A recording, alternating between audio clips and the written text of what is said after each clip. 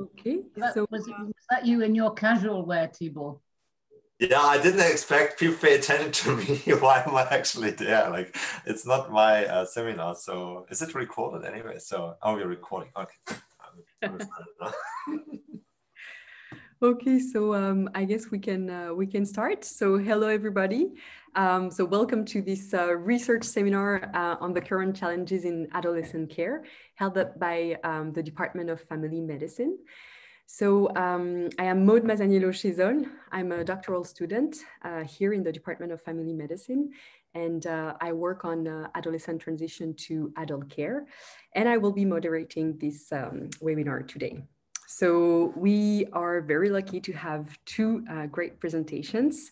The first will be on the competence of family physicians in adolescent medicine, a mixed studies systematic review.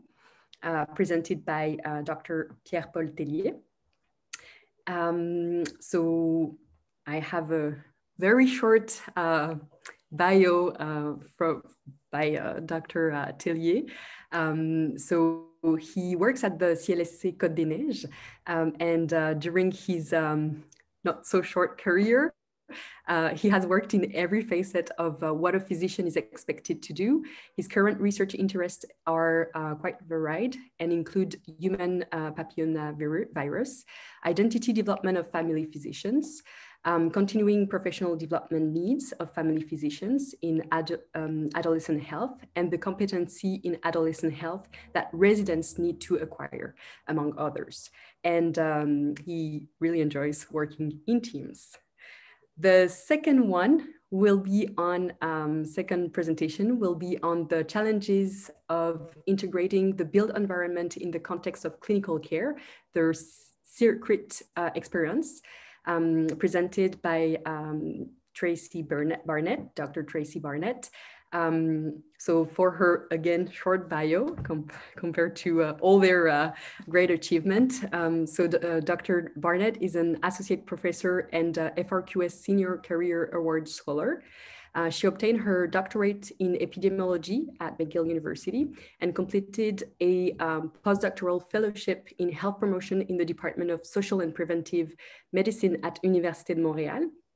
And the overarching aim of Dr. Barnett's program of research focuses on investigating the influence of features of built and social environments on cardiometabolic health and how these can be leveraged to improve health outcomes and healthy behaviors. He's executive director of the Health Services and Knowledge Translation Access of the Quebec Cardiometabolic Diabetes and Obesity Network, and a founding and executive member of Circuit, a lifestyle modification program for children and adolescents at risk of cardiovascular disease at Saint-Justin. So the presentation will be around 30 minutes, and we'll have a 25 minutes for the discussion. So you will be able to ask your question at the very end, so please put them down, and you can write them on the chat box or raise your hand. Please make sure that your microphone is off during the presentation so we don't have echo or background noise. And last, the seminar is being recorded, as you may have seen already. So if you don't want to be in the recording, please turn your video off. So if there's no question before we start, please, Dr. Tellier, the floor is yours.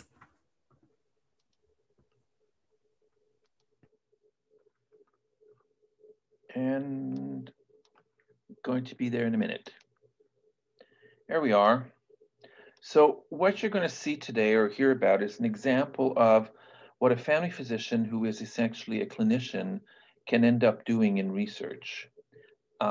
Basically, with the help of people who are researching and doing some research as their career. So for me, Charo has been a very big help in the department and has ushered me throughout a lot of what I've done.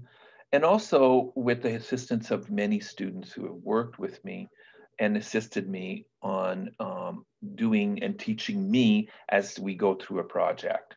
So it's been a really interesting, and it continues to be very interesting. So today what I want to do is to talk a little bit, let me bring this back here. The competence of family physician in adolescent medicine, a mixed studies systematic literature review. And how this started was primarily because the people from adolescent medicine at the Children's wanted to include more topics in adolescent health in the curriculum for residents. And that didn't quite work out. So then it was asked whether or not, or what family physicians needed to know in adolescent health.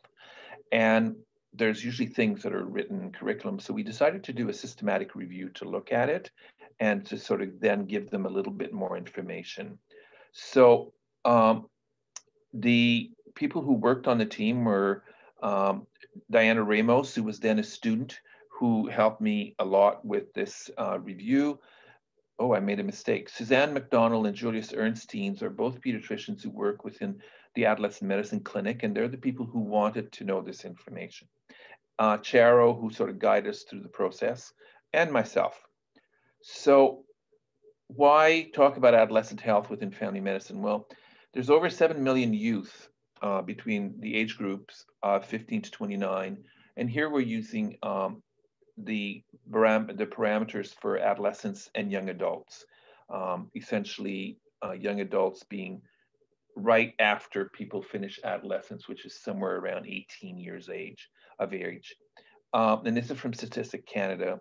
And it represents about 20% of the population. So it's a good number of these people. And in fact, you can see the proportion of youth by age group in Canada at this point, again, from Statistics Canada. So it's evenly divided pretty well between the three groupings, which are 15 to 19, 20 to 24, and 25 to 29.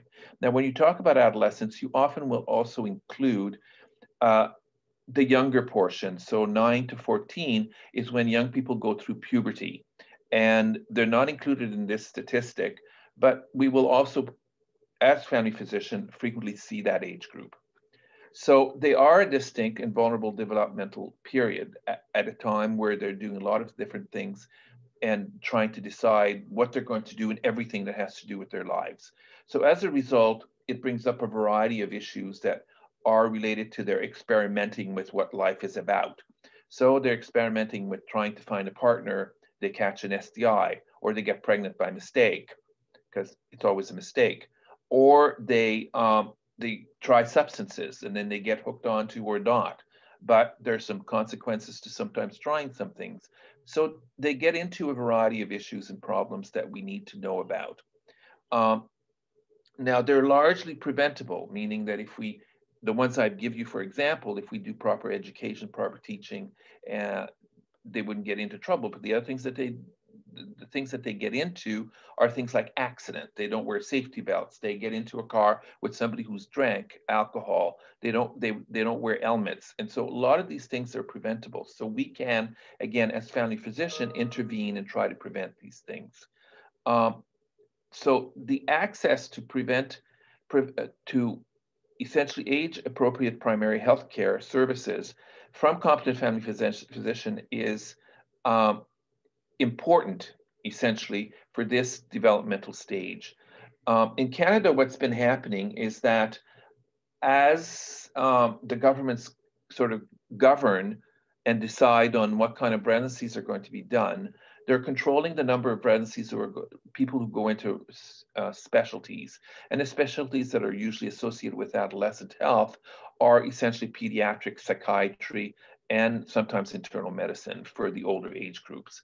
Now, the pediatrics, for example, have been limited, and more individuals, again, related to be able to get jobs, end up in subspecialties. So there are very few or less and less general pediatricians who are out there offering care to a population and doing some counseling. And people will go, for example, to the adolescent medicine clinic at the Children's, but they will see specialists in eating disorders or in obesity, for example, so that individuals are presenting there and seen there within already having identified a problem. So there isn't much known about the readiness of family medicine in general, and that's just been looked at. And so we need to get more information. We need to prepare people better for this age group. So what we wanted to do was to synthesize the current knowledge about family physicians' readiness to deliver optimal care to the adolescent population, and to help prepare family physicians to better respond to the health needs of increasing numbers of adolescents with chronic complex problems, which is the transition issue, that mode you're working with, so that they can assist in that process. So what is the current evidence about family physicians' perceived readiness to provide primary medical care to adolescents? So we decided to do a systematic review, and we used an approach which is by somebody that's really not very well known. So we thought that we would quote, and that's somebody by the name of Pierre-Paul, or is that Tellier? I'm not quite sure, but I don't know. You may encounter him sometimes at some point in your studies.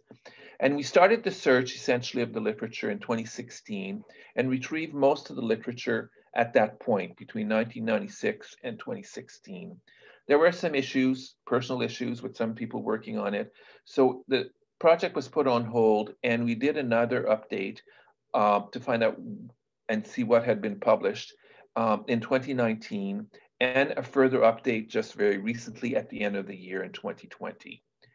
So the primary literature came from the usual sort of sources that one looks at. We did use the search terms that we use were general practitioner, clinical competence, adolescent medicine, and you'll see a few other terms. We did not consider the gray literature, and the publications we looked at were English, French, and Spanish, because two of the other people I worked with know a little Spanish, not much, just a little bit. And so they would help. So this is the search strategy. As you can see, it's a little bit involved. And if you have really good eyes, you can see what it is. But if you really want it, I can send it to you. The selection criteria is that we were looking at adolescents and young adults defined, as I mentioned, defined between 10 to 25. It had to address competencies, abilities, or skills of family physicians in adolescent medicine. Exclusion criteria were that they did not demonstrate a clear relationship between family medicine physicians' preparedness and care of adolescents. They focus on adolescents themselves or families and their opinions towards family physician, and articles on training programs, which we'll talk a little bit later on, so ENDS residency programs. The screening was done by two members of the team. That was myself and Diana, and we went through everything, and then we chose the articles that we felt were appropriate. Then we developed a scoring system, which we validated, which we again used approach, and we came up with a scoring system, and four of us then went through the article for data extraction and separated into two teams of two, and then we got together as a committee and went through all of our findings, or as a group, to decide what was the relevant information that we wanted to keep. We then used narrative synthesis to bring that information together. Essentially what we did is, it's a procedure, if you want me to read it, for describing, comparing, combining heterogeneous qualitative, quantitative, and mixed methods when statistical meta-analysis is not possible. So it followed 3 stages: preliminary synthesis, exploration of relationships, and then assessing of robustness of synthesis. And so what we did is we identified originally in 2019 a total number of 3,724 articles. After we do the deduplication, it was 1,497. And then after screening by titles and abstract, it went down to 1026. And then using the quorum file, you can see a chart, you can see how we ended up with 49 articles that we did data extraction on.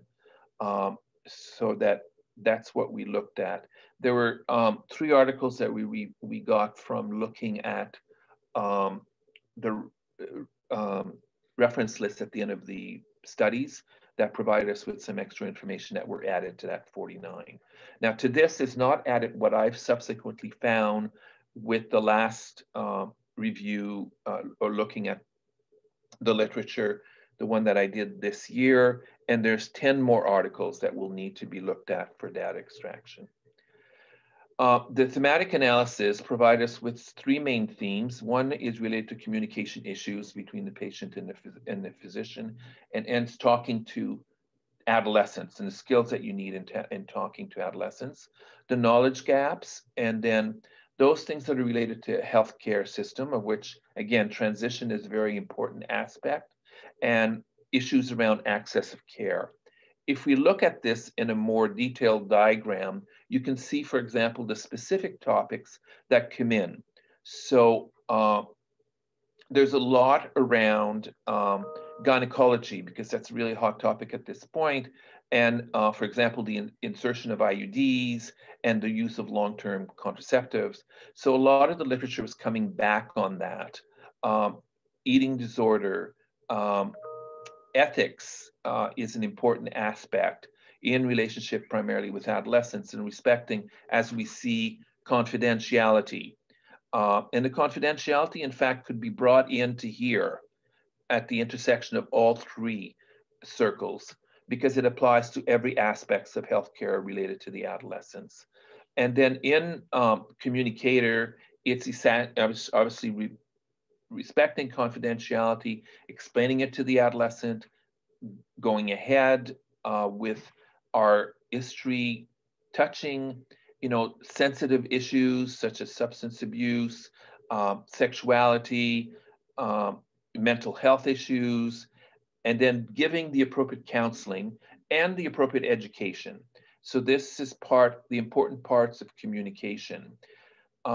The aspect of health care are related primarily to those aspects that are related to offering services, again, in a confidential manner, where we can actually more or less guarantee to the adolescents that we will not divulge information that they don't want us to divulge to other individuals. And that is difficult in different environments. So in Quebec, we have the consent law for young people can consent for care at the age of 14. And they can also control the content of their charts. Whereas in other areas, other provinces or other countries, it's 18 and sometimes even higher, so that people could be seen in clinic, and then parents can request a chart, and they can look at what's being written in the chart, and then essentially then go to their adolescents and say, well, you discussed about having sex, you didn't tell me about this, and sort of confront the adolescents. So see, these things have to be addressed and looked at point of view of the healthcare system and the law in general. And there's some places access to care is difficult. And so that also needs to be looked at and made aware. So point of view of our discussion, what we essentially found was that family physicians are underprepared to care for adolescent patients. And several areas for improvements were identified to improve the competency of family physician and adolescent medicine. So first of all, there are gaps that exist in the knowledge and skills, and we saw some of those in relation to the care of adolescents and young adults. Communication skills is very important around confidentiality and discussing sensitive issues, as I mentioned, and also around developing in communicating with the adolescents as they go through developmental stages. So with the young adolescents, you're very concrete, whereas as you progress, you tend to become more abstract, but you also have to use a very common language as a physician. You can't be throwing words at them that, like brevity or the epidemiology says, because they'll look at us blindly, or as some instances have occurred to patients as described in the literature, the young person would just start crying because they don't know what we're talking about. And we need to also advocate in our position for changes and improvement in the healthcare system. The review did provide us with a map for planning continued professional development for family physician. And it also opened up and continued my desire to look at what can be done with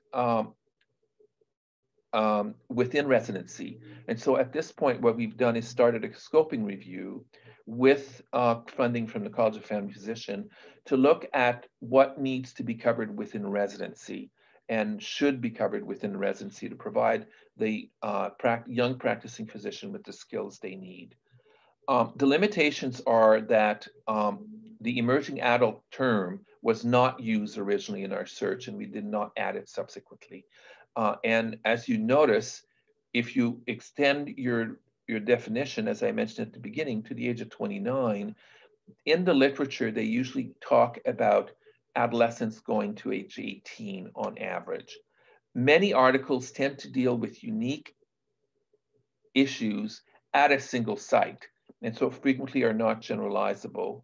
And it also reflects, obviously, the research interests that people have at this time. So as I mentioned, there's a lot of interest right now in long-acting reversible contraceptive.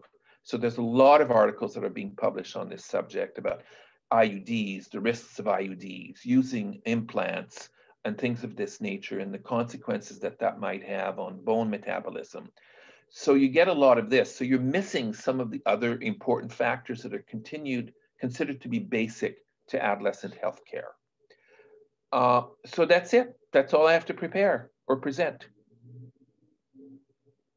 Thank you. Thank you very much. Dr. Barnett. All right. Hello, everyone. I have worn firm shoes for the occasion. Let me see if this works. Oh, there we go. Perfect. And you may need to confirm if I have which of the slides you can see. So it's the prevalence of overweight. There you go. It's the first one. Perfect. Okay, perfect. So it's not the speaker. All right. Okay, so very happy to speak with everybody today. So I'm going to talk about the Circuit program, but first a little bit of information about prevalence of overweight and obesity. So we know that the prevalence in Canada has tripled over the past 3 decades. It affects more than 1 in 4 children. And you may know as well that if you're an adolescent with obesity, you're more likely to enter adulthood, of course, with obesity and to have it remain a lifelong challenge. And children and adolescents with obesity are especially vulnerable to cardiovascular disease and other complications. And, there are concerns about life expectancy as well, the lowering. Now, have to mention the pandemic. It's not surprising, of course, that we've been seeing, even with recent literature, deteriorating movement behaviors, that is physical activity, more sedentary behavior, sleep not as affected, but more concerning is that there are increasing disparities, and likely this will exacerbate weight and obesity issues as well. So of course, prevention would be preferable, but we do need treatment given the current landscape and given the prevalence. So we know that multidisciplinary intervention can be effective, and those that are effective include the physical activity components, nutrition, should be supported and developed with sound behavior theory, but it still remains extremely challenging, as I'm sure many clinicians would confirm. One moment, I'm going to see if I can get a pointer. One moment.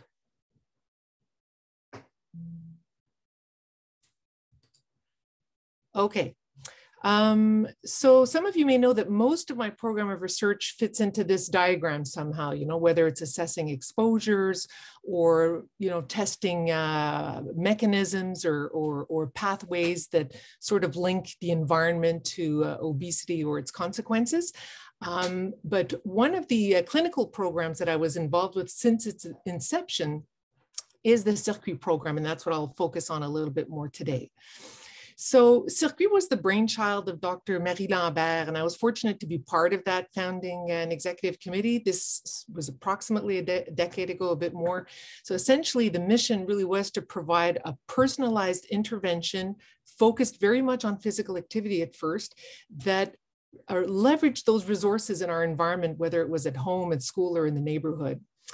So Circuit was a 2-year, originally it was a 2-year intervention with 8 in-person visits. It included very detailed assessments at baseline, after a year, and after 2 years.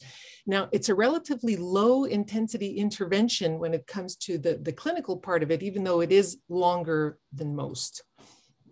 So I do have to mention the amazing team. I don't want to make it look like I'm the person who's running all of this. There's 2 co-directors, Dr. Henderson and Dr. Bigras, a great multidisciplinary team with kinesiologists, nutritionists, psychoeducators, and a pretty large research team as well with a lot of expertise. So you can see this is really a multidisciplinary endeavor here. So again, the mission is really to have this personalized intervention, but also it's first and foremost a clinical program, but the idea was also to have a nicely structured clinical database for research, also to test and evaluate maybe some innovative approaches and do some community outreach as well. So my role originally was to help provide some information about the environment and the children's use of the environment, so that clinicians could incorporate this into their action plan with the families and with the children. So with Jan Kestens at University of Montreal and other researchers, there really was an excellent app and a strategy that was devised to do a diagnosis, a very detailed diagnosis of the environment that, incorporated state-of-the-art GPS, accelerometers, heart rate monitors. Maybe you can already guess that perhaps this ended up being a little burdensome. Over time, this was somewhat streamlined. The devices themselves took different forms, but we simplified the wearables to use more streamlined or discrete devices. Because of course the first focus had to be on clinical care, and the evaluation ended up being too burdensome, too time consuming for the clinicians, for the staff and for the families. But still, there were lots of things we learned this way, and that the staff were able to incorporate into their discussions with the families. I'm just giving a few examples here of the devices that were used and some of the outputs that were used to sort of track how physically active they were, for example. So over time, there's other elements that were incorporated, a nutrition program with group interventions, workshops, and some fun family challenges. There is a psychoeducator that was added to the team to discuss, among other things, self-esteem and body image issues, of course, touch on anxiety and depression and other mental health issues, and provide some tools for parents. There are also special events, approximately once a month. They would try to coordinate with existing or upcoming activities, and sometimes plan something specifically for the families. And even a summer camp that came most years with a couple of different age groups. And this was provided free of charge, or very, very low charge, low cost for all of the families. And there remains a website right now that's still available that describes lots of interventions for children and youth, information for families and for professionals. So what do the participants look like? Just to give an idea here, on average, approximately 12 years old, but you can see that their BMI Z score, the mean would be 0, right? So we have here 3.2, which is quite high, of course.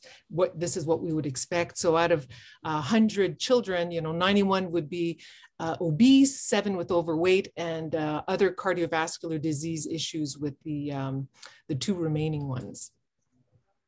And not surprisingly, prevalence of comorbidities certainly quite a bit higher than in the general population, showing here diabetes, dyslipidemia, or elevated blood pressure. But I'll talk a little bit more about the kind of research we can do with this kind of infrastructure. So first, we talked about innovation. Yes, we tried various ways of evaluating mobility, movements, physical activity, both also incorporating it into the treatment. And so, we did do a kind of proof of concept paper to try to describe what we were doing and a kind of lessons learned as well, and trying with recommendations moving forward on how to do this maybe in a little less burdensome manner. That was early on.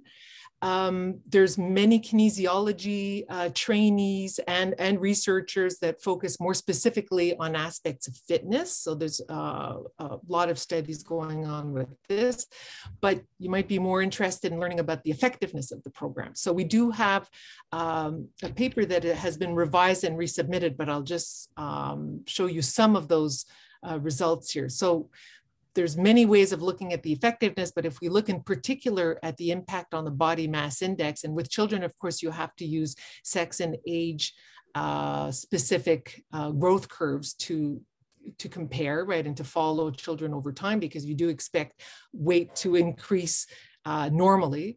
So what we found at baseline, the average, and this is just among the first 100 families that completed the 2-year program. We don't have all of the data ready for analysis yet. So it started at 3.3, and after 2 years was 2.94.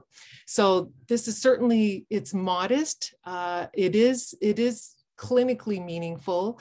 And we don't have, one of the challenges is we don't have a control group, right? So there's no way of knowing, perhaps these children would have increased their BMI or would not have decreased, but it's certainly comparable to other programs. And though I'm not going to show them all here, there were certainly improvements in other indicators in blood pressure, lipid profiles, fitness indicators. So overall, encouraging.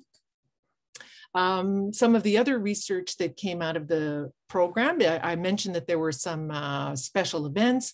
There were, for example, 24-hour screen challenges, no screens for 1 day. So one of the trainees, Sandra Pelaez, looked at this in a little more depth as part of her postdoctoral work. There's lots of lessons learned there as well.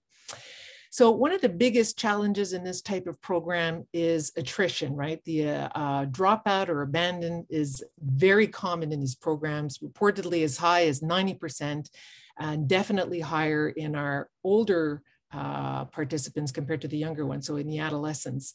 So it was no exception with Circuit, about 50% abandoned the program. So we did a study to try and identify what were those factors that might predict dropout or attrition. So that's something, again, that's lessons learned and trying to improve as we move forward. And I think the bottom line for that study was, of course, the older children were more likely to drop out. It was greater among disadvantaged families, and lots of findings that suggest to the improved tailoring that needs to be done. So looking ahead, what's great is that Circuit is now being implemented in other locations. The co-directors secured funding to do an implementation evaluation in 2 other sites. One of them is another smaller city, and one is quite remote. So that's very encouraging, definitely streamlining. It's become now a 1-year intervention, maybe only group intervention rather than one-on-one, but that's the reality. We don't have enough resources. And the sustainability of the program, this is actually very good news. When the pandemic hit, the program had to shut down. It was unclear how long it would shut down for. But after 9 months, the hospital did integrate Circuit into its normal operating budget. So it's now a clinic like any other clinic, and children can be referred to it like they would be referred to any other program. There is a waiting list, and it is for the moment limited to those children with comorbidities, but the hope is that it can be offered to all children who need it. And this reinvention of Circuit is also focusing a lot more on greater patient engagement, on improving access, lots of telemedicine, and sort of, we've certainly learned that we can do some remote interventions now, and greater intensity in terms of more frequent contact, not necessarily face-to-face. And if I have time, I thought I would just show you a very brief video that the team put together, which technically went viral, I think, on according to my scale anyway, and hopefully it'll work here. let's see here. Mm-hmm. I think you have to change the pointers to the pointer to the normal. I see. Okay, thank you. Pointer options, so just automatic. That's correct. Okay.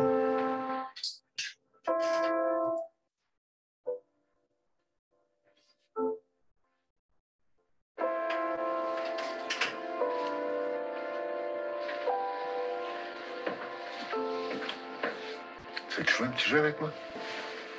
Tu pourras faire de l'argent. C'est quoi ton jeu? C'est bien simple. Je te mets 2 pièces ici, il faut que tu en choisisses une des deux. Tu me dises pourquoi. Ok, ben je vais prendre le 2 piastres. Pourquoi? Parce qu'il vaut plus. Tu peux le garder. Maintenant, je te mets 2 autres pièces ici. Tu en choisis une des deux, tu me dis pourquoi. Je vais prendre le 10 cents parce qu'il vaut plus que le 5 cents. Mais pourquoi t'as pas pris le plus gros des deux? Parce qu'il valait moins.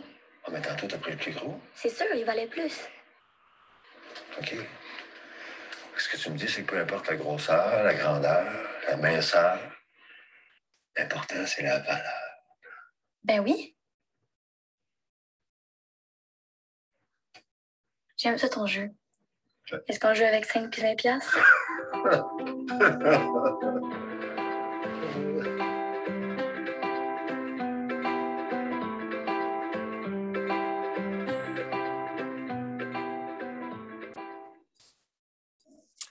And that's it.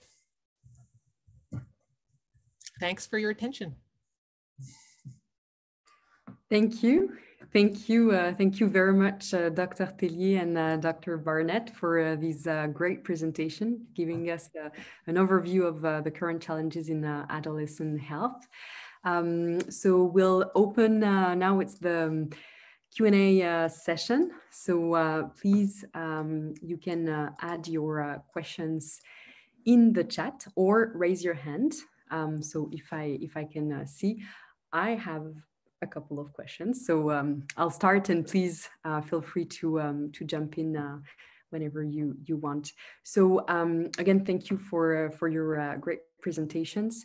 So I have a quick question for the circuit, because it seems to be based on an interdisciplinary care model. And I was wondering if this model was quite different from the model that already exists in pediatrics, which is quite different from the adult care setting, which is more still a bit fragmented.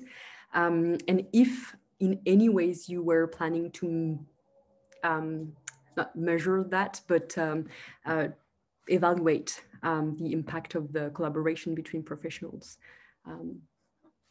Yeah, that would be something, you know, one of the big lessons is that because the clinical component, the clinical part of it is so much more the raison d'être, you know, like it has to be the priority. The evaluation part of it ends up suffering. And I would say no, you know, the ability of the team to work together collaboratively, there's not been a formal evaluation.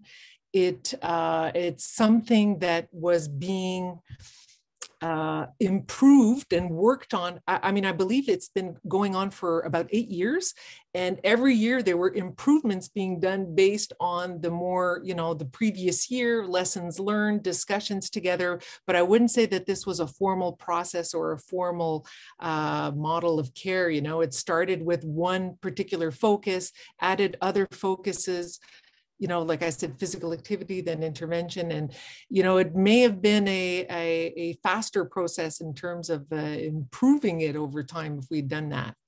And now it's been streamlined into something quite a bit simpler. So it remains multidisciplinary, but it's really delivered primarily, maybe 90% of it by kinesiologists. So the others are there in a support role, you know. I wouldn't say that we've done that formally, unfortunately. Thank you very much. Another question, if, oh, Alexandra, please, go ahead. Thanks. Well, first, thank you both for these great presentations. It was really amazing. And it's really fun to see first the challenge of taking care of adolescents in primary care, and then going more specifically in this increasing problem that is also very challenging to deal with. And I was wondering, it made me thought, I find adolescents are often very sensitive to stigma.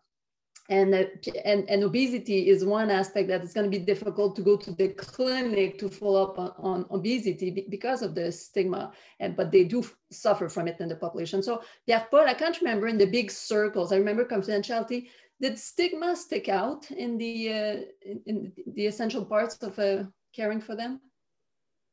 No, but that comes out, again, is coming out more in the work that we're doing right now. And stigma is more related to bullying and more related to those aspects, because that is what's being studied. But also, I'm sure those of you who are clinicians have heard of the HEADS approach of getting a history. And that's been changed, because the HEADS approach is very much of an approach where we look for problems. We try to identify issues that are problematic.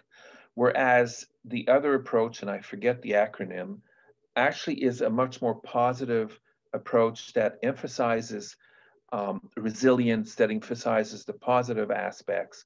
So for example, the first question would be, when the adolescent walks into your room is, well, what's happening to you that's good at this point? So that you're trying to find out and engage the adolescents in a much more positive manner. So some of that is coming out at this point, and some of that literature is occurring, and it's more around, as I mentioned, the communication aspects and the bullying aspects and the issues that are related to bullying. Yeah, I might add that in Circuit, although I've shown you some results based on weight status, and I talked about the proportion with obesity, in the program itself, it very rarely comes up. There's, it's very much focused on cardiometabolic health, which resonates more or less, but certainly on lifestyle behaviors and on fun activities and on, how you can interact with your environment in a more positive way. But they're very aware, of course, that these children do suffer from from feeling stigmatized, from being stigmatized. There's biases around them, and it's a concern, and it's something that the psychologists, the psychoeducators do discuss in groups with the families. But in some cases, it's the parents that want to enroll their children, and the children don't necessarily want to be there. So that's those families obviously don't stay. That's this is not a program if you're not motivated to stay, of course.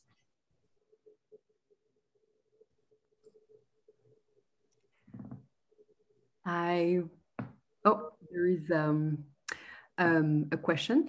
So was there any measurement of body image dissatisfaction? And this was a big issue in some work I was involved in. So it's Anchor Craft with pre-adolescents in Mexico. Yes, so this was, yeah. Sorry, go ahead, Anne. Sorry. I just want to say I typed it in because, yeah.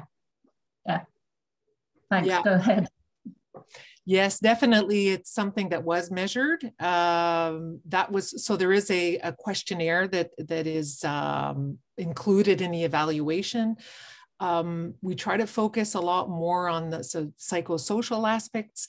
This is something that we track, and we sort of, I think a lot of the focus is on the gap between how they perceive their body shape, for example, and what their desired body shape is, and hopefully that the desired body shape would be within a normal, healthy range.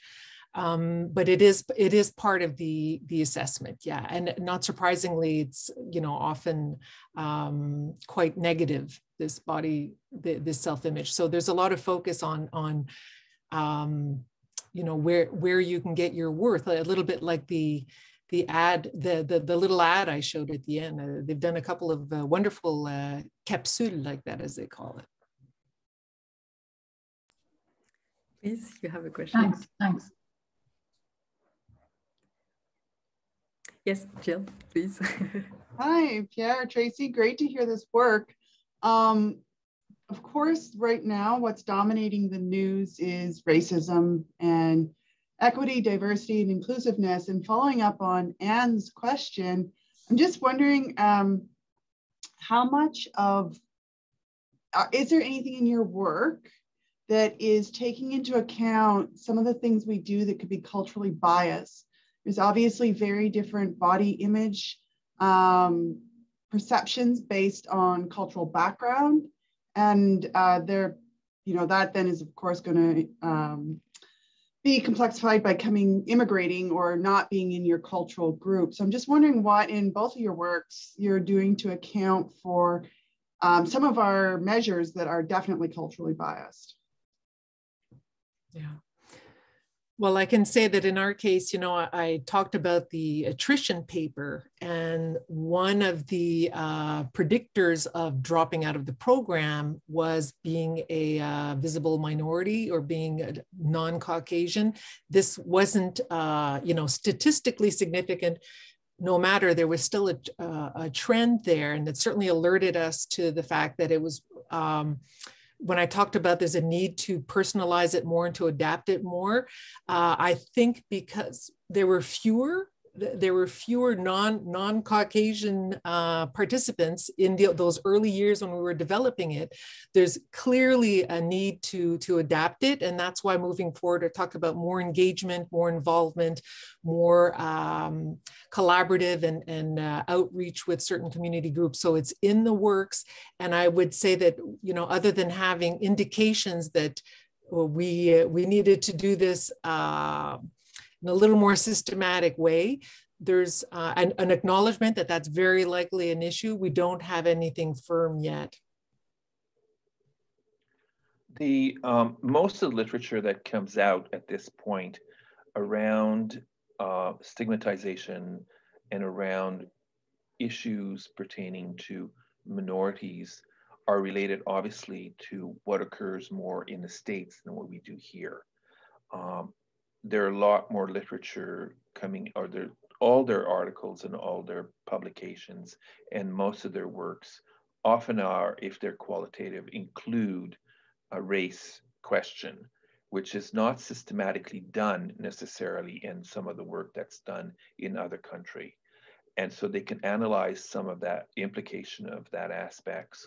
We also see that a lot in the GLBT research and work that's being done again with young people, because the impact of intersectionality on mental health in many of these individuals is really quite marked. And so more and more people are looking at that. I was supervising a student who was doing her PhD, not on adolescents, but on older individuals with suicide in people who are transitioning.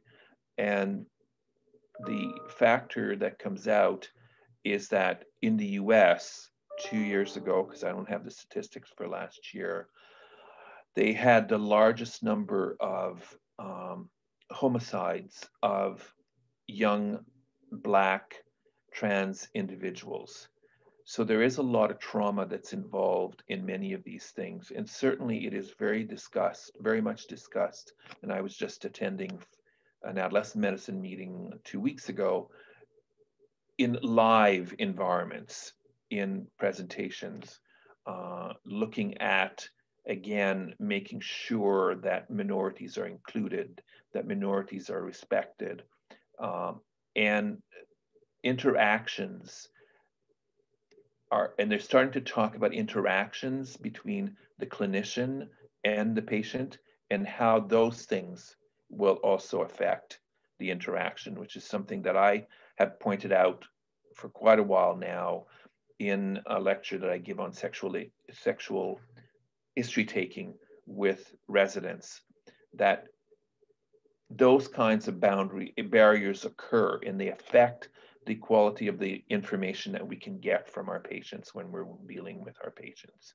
So I used to say, if somebody comes in at McGill when I was working at Student Health, and they're coming in to see me, what they see when they walk in and they're coming in to talk about something that's sensitive, is an old man who they assume to be very conservative, because not only is he old, but he works at McGill, and he's white, and he is assumed to be waspish.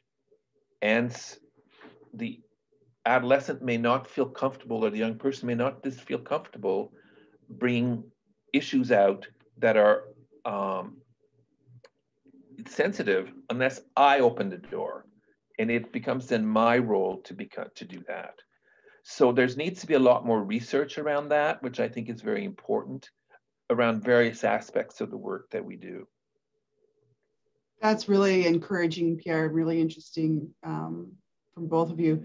Let's just hope that a couple of the states that are trying to make it illegal to provide transgender care do not succeed.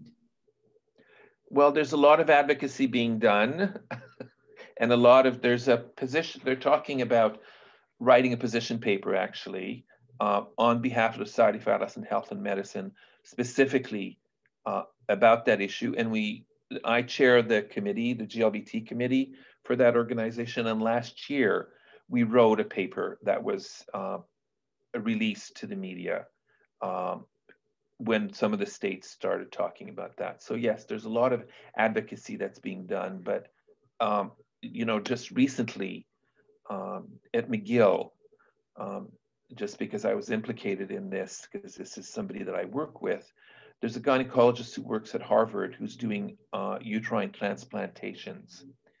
And these transplantations were meant to occur in people who had hysterectomy, who wanted to have children, and so they would reimplant a uterus. And the article that was published mentioned that they asked whether or not this could be done in a transgendered individual. The amount of negative personal attacks that this person has received in the last 2 days has been incredible. And not only personally, but also on an academic level.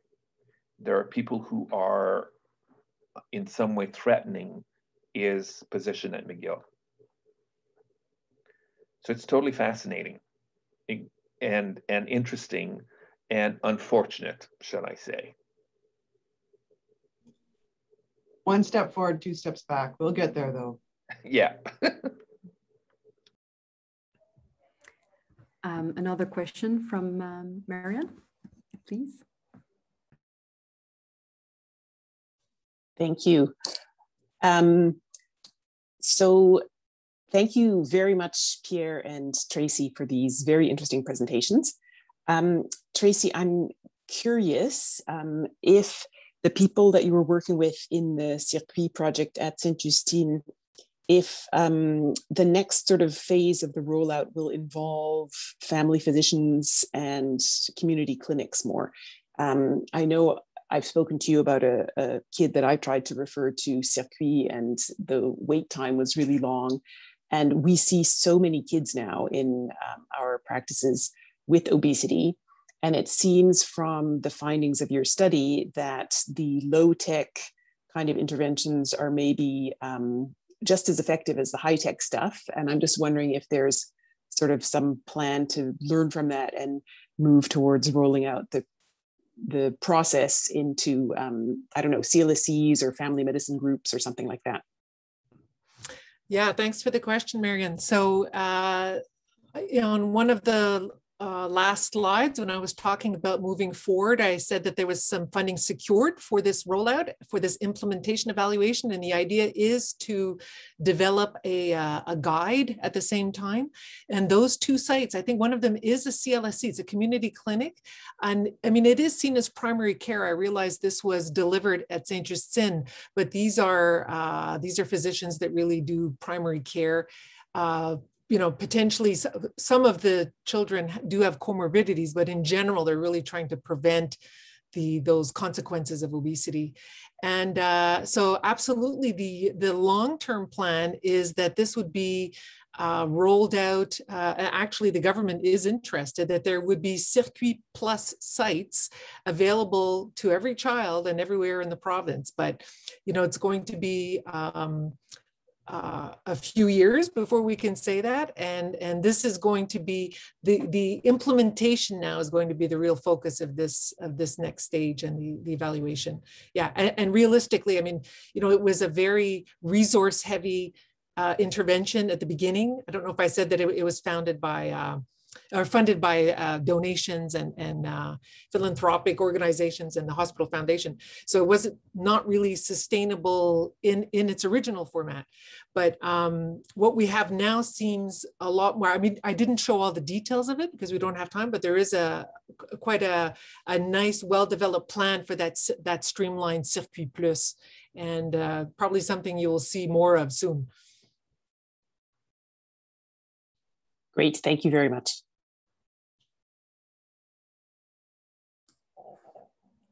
I may follow up on the technology and attrition. I was just wondering if maybe you've seen since the pandemic a difference between the dropouts using teleconsultation or anything new allowed by the situation. Well, that's the thing.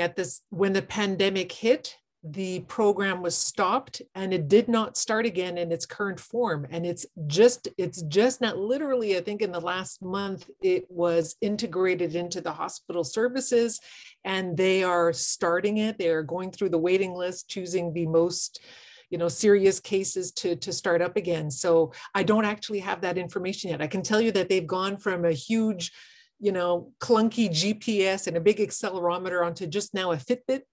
And they won't necessarily be tracking mobility. They might if the child or the participant has a phone, but the idea is to try to make this a lot less burdensome.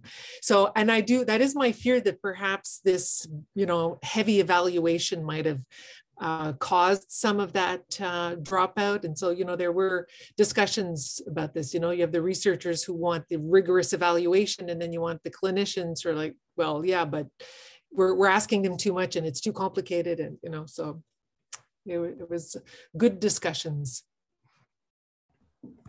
And I don't know if in your practice, Dr. Tellier, if you've moved to teleconsultation. Yes, and it's an interesting experience, and it will be interesting to look at once we take out the COVID portion of it as to what will remain. Personally, what I found is that it's facilitated me and it's allowed me to follow some of my more at-risk patients closer because they're easier to reach and they are at home, so we don't have to depend on them making the effort to come and see us. We can go out there and reach them. On the other hand, what it does is it creates a certain amount of complacency and those people who also don't want to see us, sometimes we need to see. And so it's a way for them to avoid us. And so I find that sometimes I'm missing things that come from just having the person sitting in the room with me and looking at the body language and the speech, as well as the speech and what's being done. I'm not getting what I would like as much. And clearly there are things that I can't assess, which I need to assess and people can run away. So for example, if we look at young people, which we don't do PAPs anymore on young people until they're 21 or 25, depending on the guidelines that you follow. But if a young person doesn't want to come in for their PAP, that's an easy way to do it.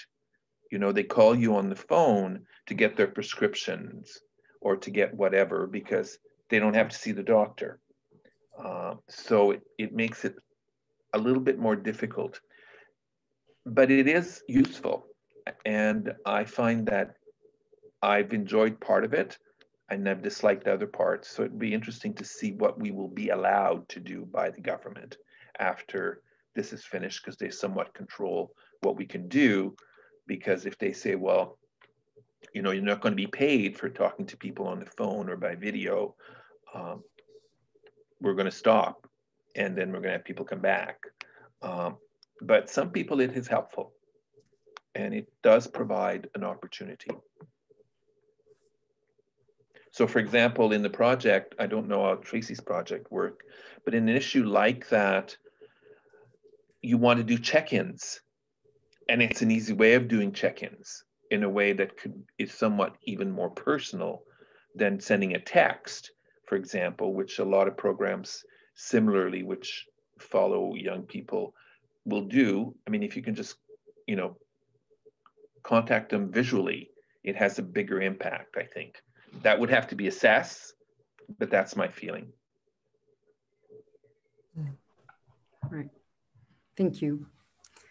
Thank you very much again. I don't know if we have another question, and we run out of time. So again, thank you for everyone's participation. Thank you again for your presentation. I'm just announcing the next webinar on April the 23rd. That will be on the imperative of engaging patients in research and quality improvement, developing know-how. And this will be presented by Dr. Nugus, Peter Nugus, PBRN co-director, Jenny Haggerty, PBRN co-director, Nebojska Kovacina, QI director, Lucie Lambert, patient partner, Sonia Lucier, patient partner, and Najib Mokrawi, PBRN coordinator. So on April the 23rd. And again, thank you very much for your presentations, insight, and questions. I wish you all a good afternoon and a great weekend. Thank you. Thank you.